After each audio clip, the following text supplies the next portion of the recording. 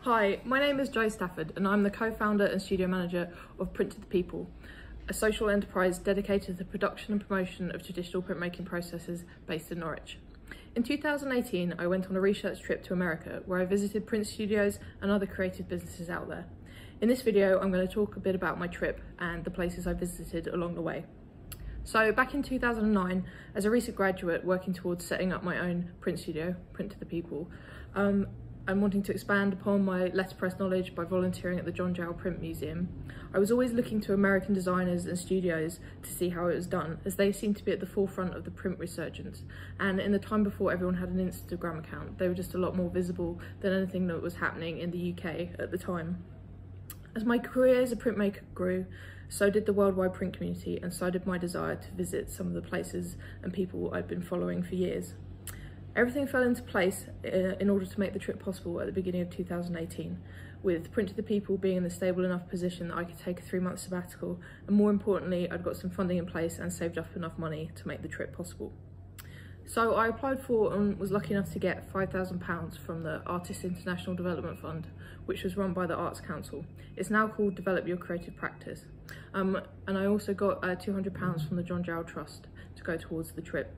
I've made another little video where I talk a bit more about funding and some tips on on applying for funding, which is also on this channel if you want to have a look at that. So America's a pretty big place, and to begin with, when planning my trip, I was thinking that I'd maybe try and visit as many places as possible, but the more I looked into it, I realised that would be quite expensive, and also the trip was meant to be sort of a break from my everyday life, and in my everyday life I'm pretty busy, I'm always rushing around, so I just didn't want the trip to be like that. I kind of wanted it to be more laid back, and I really wanted to spend time in some places and get to know people there. So I decided that I'd go for just visiting 2 places, so I went for Portland in Oregon and Nashville in Tennessee. My reason for picking Portland was, 1, I'm a massive fan of Portlandia, and 2, in terms of the resurgence of craft and handmade things, which printmaking is a part of, Portland has always been at the forefront of this DIY movement. It was one of the first places to have bike lanes, recycling, craft beer, all that sort of stuff, so I thought it'd be a pretty interesting place to visit all round. Nashville is the home of Hat Show Print, a 140-year-old letterpress shop, so that's always been top of my list of places to visit, and I was lucky enough to get to spend 3 months working there as part of their internship program, which I'll talk more about later in this video. So I'm going to talk a little bit about each place I visited so you can get a little taste of what they're about, and accompanying this video is a sheet you can download which has links to all of them if you want to find out more, and I also did a blog of the trip which has full interviews of the people I met on it. So Portland. The first place I visited in Portland was C.C. Stern Type Foundry, which is named after Chris Stern, a printer and teacher who started the foundry, and after he died, the letterpress community worked together to make his collection into this working museum, run by volunteers, all passionate about keeping the machines going and passing on their knowledge. Their focus is on metal type and casting equipment, and when I visited them, I was lucky enough to see Joe and Jeff using their monotype Orphan Annie sorts caster to cast using molten lead, which I had never seen before. I then visited the IPRC, or Independent Publishing Resource Centre, which has been going for 20 plus years and is very much at the heart of Portland's DIY scene. It's similar in many ways to Print to the People, as they run courses and have open access facilities, but with a focus on publishing. So they have Riso printers and this massive zine library, as well as a screen print and letterpress setup. They are very much a communal community studio space and have around 50 volunteers who man it, so it can be open all the time. Then I went to Magnetic North Studios, which, since my visit, has had to move premises, so is now called True North Studios. Walker, the studio manager there, showed me around and we made a print together. It's expanded a bit since they moved, but when I visited, there were around 15 studio holders who all had individual spaces for their different practices. Then they also had a more communal wood workshop and print studio, and they all seemed to collaborate a lot on projects and community events. Next up, Ablation, Papers and Press. So this is a commercial shop in the Warehouse district of Portland, but within the shop they had these windows which acted as dividers, so you could see through to the workshops at the back of the shop, where on one side they had a papermaking studio where they made their own cotton papers by hand using recycled remnants from the garment industry, which they then printed on in their letterpress studio, which was on the other side of the space. They have been going for 30 years, and it was really interesting to hear from Rich, the owner, how the shop in Portland had evolved over the years. Then it was on to misplaced screen printing, which consisted of a shop selling awesome screen printed goods at the front and a screen print studio in the back. They very much grew out of the DIY band scene in Portland, and most of their business is through printing band merchandise. Outlet is the studio of illustrator Kate Bingham-Burt, but the space also houses a shop and zine library, as well as hosting workshops and pop-up events. It's also home to 4 Riso printers, Barbara, Jolene, Marge and Little Tina, which people can come and use to work on their own projects once they've been on a workshop. Next, Scout Books, which was founded in 2009. Chloe gave me a tour of their factory where they print, bind and ship custom-designed Scout notebooks across the globe. They believe in using their business as a force for good and have recently been certified as a B Corp, which is the business equivalent of what fair trade is to coffee. And walking around, you can really see that in action, in how efficient and happy everyone is and how little waste is created. Fruit Salad Club described themselves as being an unapologetically fun and silly studio, gallery, community and education space, shop and friendly little art clubhouse. This definitely comes across in the vibe of the space, and it was amazing to see what you could do with a smaller space and hear about all the awesome collaborations and projects they had worked on. Stumptown Printers also grew from Portland's DIY music scene, specialising in the design, manufacture and printing of album covers, custom packaging, cards and posters. They have been doing their thing since 1999, and their aim is to produce quality printing that will be cherished for generations by honouring the traditions of the golden age of print. I was also lucky enough to squeeze in a visit to PNCA, the Pacific Northwest College of Art, and boy was I glad I did, as their printmaking facilities were amazing. Heather, the studio manager, showed me around and explained their ethos of immersing the students in both traditional and contemporary processes and ideas, while emphasising high standards of craftsmanship and professional practice. As a student at PNCA, you can explore intaglio, lithography, relief, screen print, monotype, letterpress, bookmaking, risograph, as well as digital and 3D printing, and they even have a separate printmaking workshop for MA students. And last but not least on my Portland tour was Radius Studios. It's a community space offering workshops and facilities for anybody serious or curious about art, which is a great mission statement. So upstairs they had a multifunctional space which is mostly used for painting, drawing and printmaking classes. Then downstairs they had a large ceramic studio, which is one of the most popular processes, with over 100 students a week going through that area. So I'd spent a month in Portland looking around those places, and then I flew across to Nashville to start my internship at Hat Show Print, which I'll talk about a bit more later, but here's a little bit about some of the places I visited in Nashville. Friendly Arctic is a print and design shop in East Nashville, which, as their name suggests, is super friendly, not only to visitors from the UK, but in their eco-friendly business philosophy and community-mindedness. They started out 10 years ago in true DIY fashion, screen printing band t-shirts in a garage, but nowadays they screen print all kinds of things for clients across the country. I was very lucky that when I was in Nashville, Carlos Hernandez and Bill Fick were passing through town as part of the Speedball Roadshow, which was hosted in the Vanderbilt University Art Department. So I got to see them both talk about their work and career paths, and also take part in a really inspiring print workshop, best described by Carlos as a print orgy, where we combine screen printing, monoprinting and lino printing. Plate Tone is a community print studio who believe in empowering artists through studio access, workshops and exhibitions. I visited them after they had just moved to a new location and were in the process of unpacking. They are very similar to Print to the People, with their focus being on open access, courses and community events. Fort Houston described themselves as being like a gym, but for people who make stuff with their hands.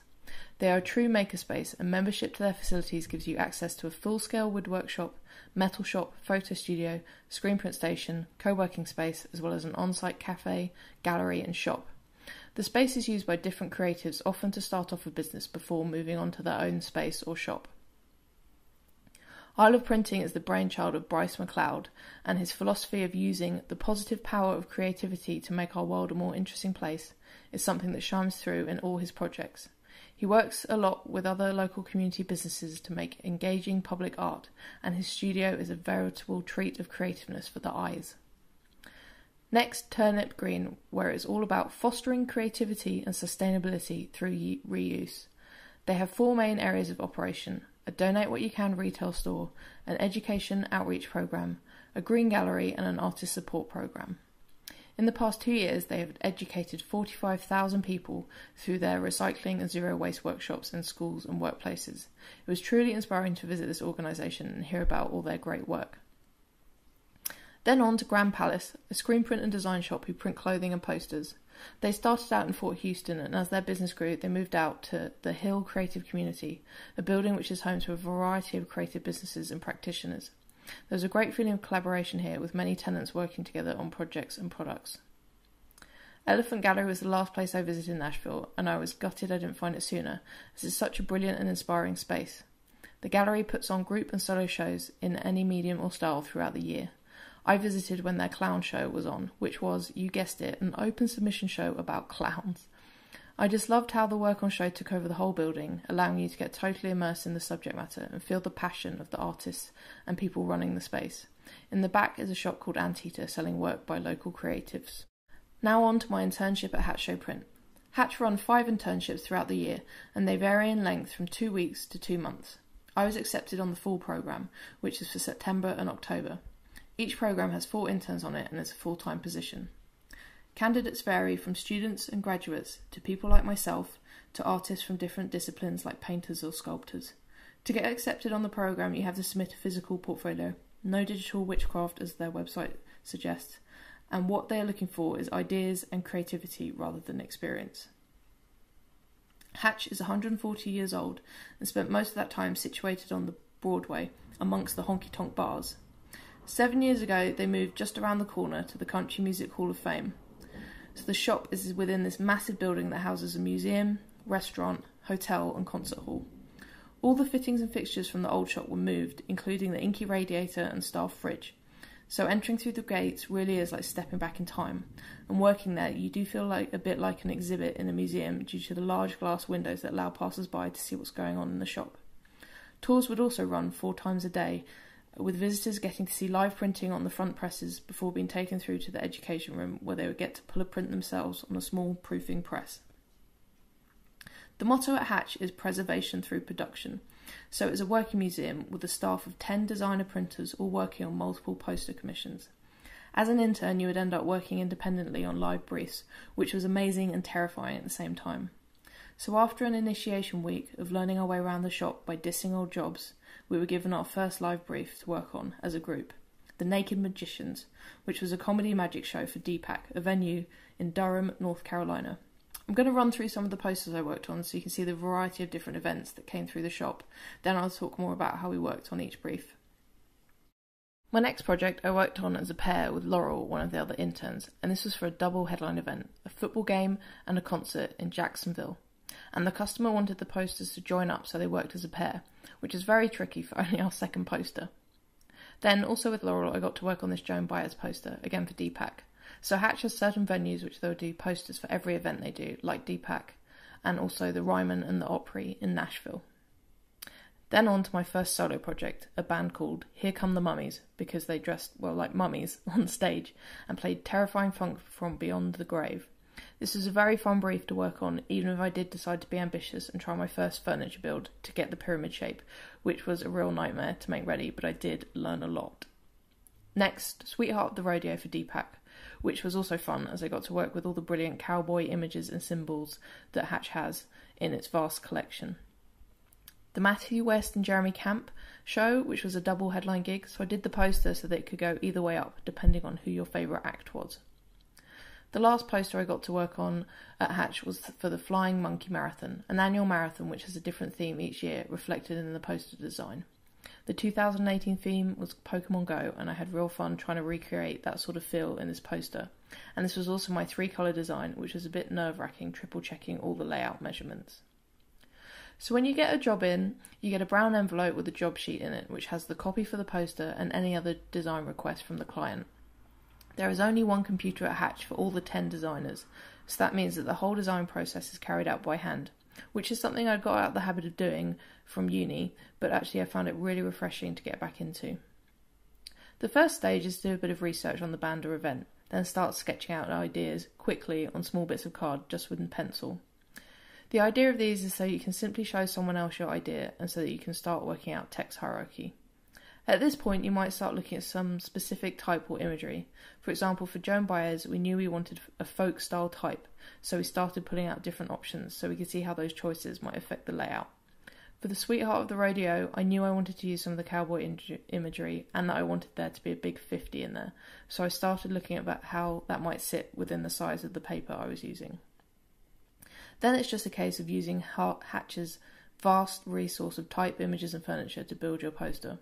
All the designers that work there are walking curators and know exactly where to find each font and image, but for us interns there was a bit of hunting to do to find what we wanted, as there isn't a guide or map or manual to where everything is. But with each drawer holding a veritable delight of wooden type and ornaments, we didn't mind too much having to hunt around. Even if a poster is going to be printed in 2 colours, it is built as much as possible as one layer at this initial stage. Then a proof is taken with black ink on tracing paper. A photograph is taken of the proof. Then, if you can get on a computer, in Photoshop you take the photo and separate it out into the layers, purely so you can send a digital proof to the client to approve. Digital proofs are sent out in black and white with the colour layers grayscaled. Then your job goes on to the stack waiting for client approval and a press to be free for you to print on. While you wait for approval and a press, you would start work on another brief, so you would have 4 or 5 orders on the go at once.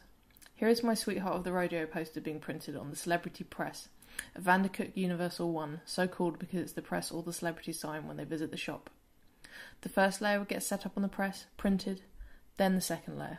Hatch has a rule that designs can have a maximum of 3 layers. Most of the posters that come through the shop were 2 colours. Once dry, the posters would get trimmed and packaged up with the designer who started the job following it the whole way through to the end. The phrase, "time flies when you're having fun," has never been truer than with my time at Hatch, as before I knew it, it was time for me to head back to the UK. It really was a once-in-a-lifetime experience that I will never forget. It taught me so much as an artist and designer, and I'm already planning my next trip back there. While I was on the trip, I kept a sketchbook diary, which is a visual record of the places I went, things I ate and drank, and my other experiences, which you can see all of if you head over to my blog. Since returning to the UK, I approached Norwich Art Centre about doing some posters for their gigs. They are screen printed rather than letterpress, as I just don't have that big a letterpress set up, but I am working on that. And I have tried to keep some of that Hatch mentality with them, working quickly and trusting my instincts. If you head over to my website, you can see more of those. So that about sums up my talk. Thanks for watching and listening. So as I said at the beginning, there's a sheet you can download with links to all the places I visited back on the Print to the People website if you're interested in finding out more about any of them. These videos have been free to watch, but if you feel like donating some money or buying something from our Etsy shop, again, if you head back to our website, there's information on how you can do that there.